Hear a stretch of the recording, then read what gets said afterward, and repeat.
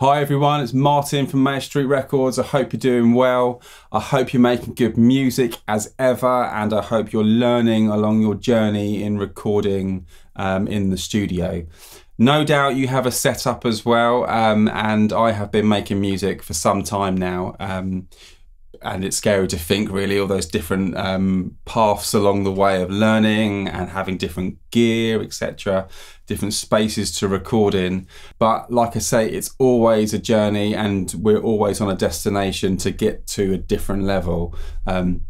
Today I've got a bit of an off day in the studio, nothing really to do. I've given it a hoover, a dust, but I'd like to get into, and maybe we can together have a bit of a play recording the upright piano, using different microphones, placing the microphones in different locations in the room, and you can hear then, hopefully we can both hear the results and how it will work. So let's dive into this video and hopefully we can all learn something on this wonderful day. Cheers. Okay, let's go.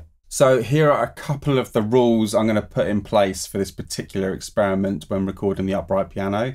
The first one is that the microphone numbers we're going to use, there'll only ever be 2 mics or 1 microphone, so a stereo pair or just the mono recording.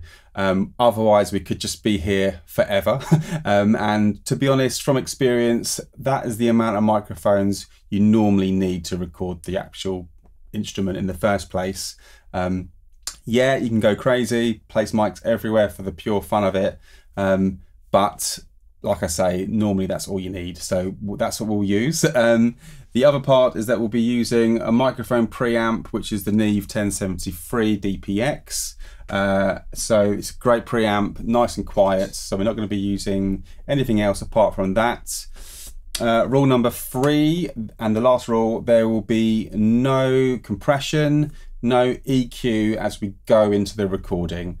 Now, basically, we're going to be going into the recording device, which is our DAW, which is Pro Tools, completely clean. So we're recording exactly what the microphones are hearing, and we're not going to be artificially adding compression to dip the signal when it gets louder or bring it up when it's quieter, or adding any EQ to manipulate the frequencies of the sound.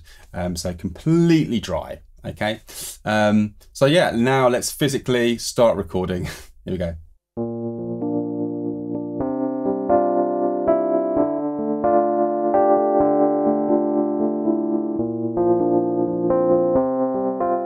So as you can see, I've set up the microphones in a stereo pair, which is what we'd call, where you have the same microphone left and right, if you like, of the instrument, as equally spaced as possible. I'm using the same microphone, which is the AKG C414s, which are condenser microphones, industry standard. You'll find them in probably every studio you go to. And for me, in this room, on this piano, they work the best, and I'm always happy with the results. I'm going to be playing some just sort of like softish chords, maybe some twinkly bits for the tests.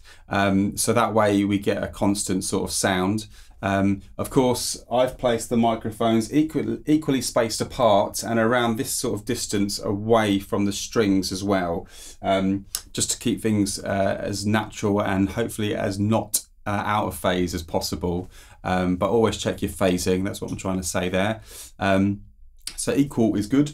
But if I was to play a bit louder, then of course on tests I'd have to listen back, but maybe move back the microphone slightly if I had to, or just adjust the gain on the preamp. But let's have a listen. Here we go.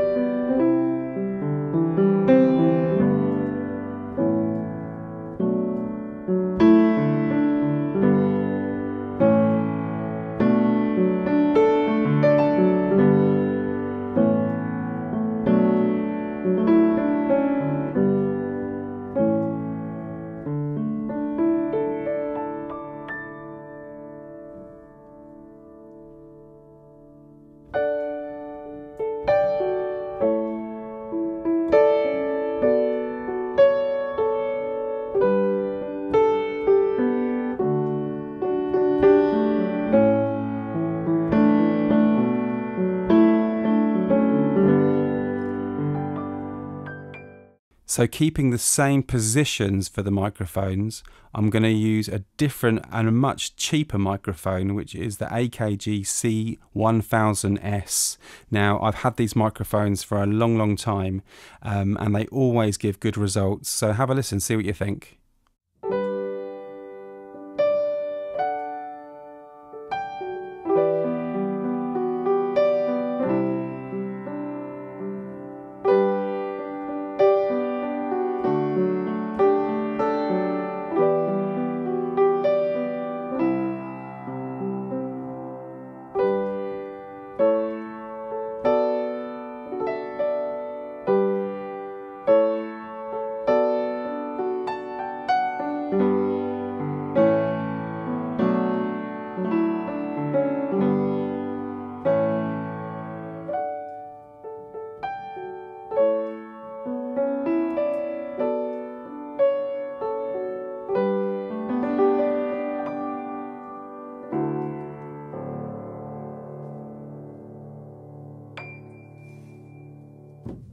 So now we're going to go for a mono recording, and I'm using a U87, which is a Neumann microphone, and yeah, they are industry standard, as you may know, and great on vocals, great all round.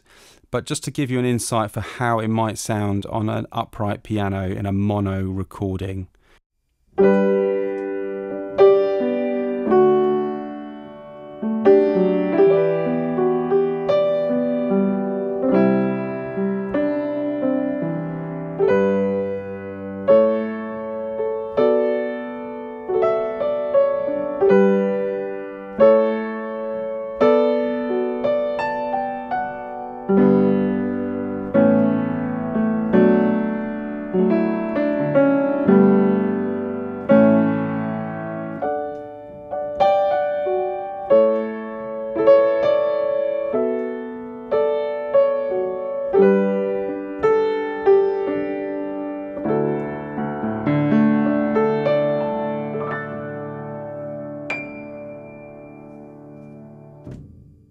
So now, keeping with the mono recording, I'm going to continue with the U87, and I'm going to move it back about 4 feet from the piano.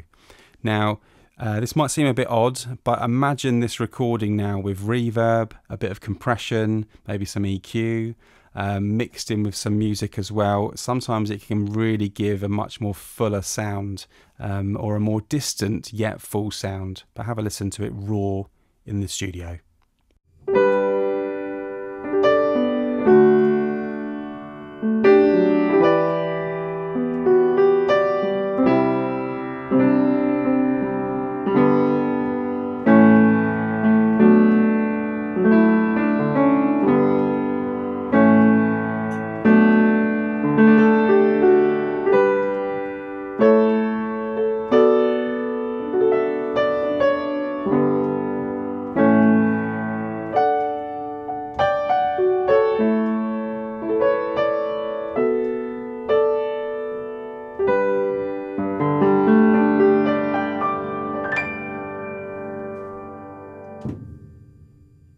And just because I wanted to, and it's really good to have a listen again, is the AKG C414s, but this time a spaced pair, but further back, approximately 4 feet away from the piano, to give a full room sound, but also to carry a larger sound, possibly, of the piano.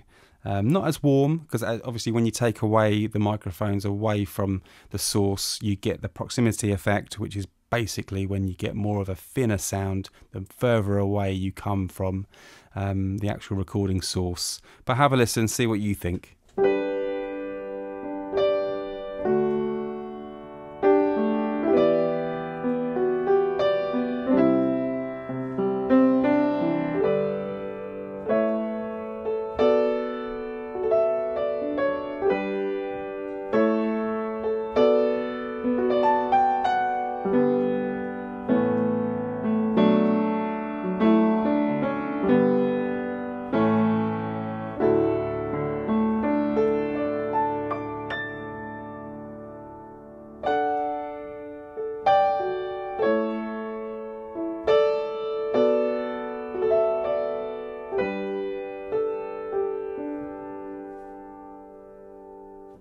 So there you go. I hope this journey has given you a very brief insight to the different elements of recording the upright piano.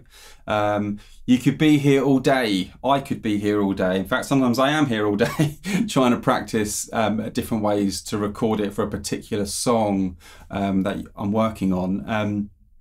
But I've always found distance, a mixture between mono and stereo, trying out cheaper microphones as opposed to the more expensive ones can really surprise you and give you such a different insight into recording. One of my biggest things is always remember there was a time when all this equipment really didn't exist, but yet great music still was recorded, and it's memorable, you know. So it doesn't always have to be an expensive way to record that gets you the better results. Just keep that in mind.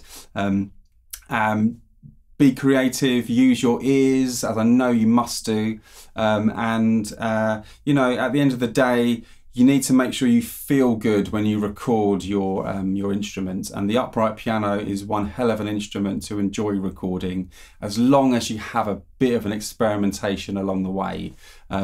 So thanks for joining me on this particular video. Comment, please like, be kind. If you have any questions, or maybe you want to share how you record the piano, it'd be great to have a listen and great to have a hear of what you do as well. So enjoy yourselves. See you on the next one. Many thanks.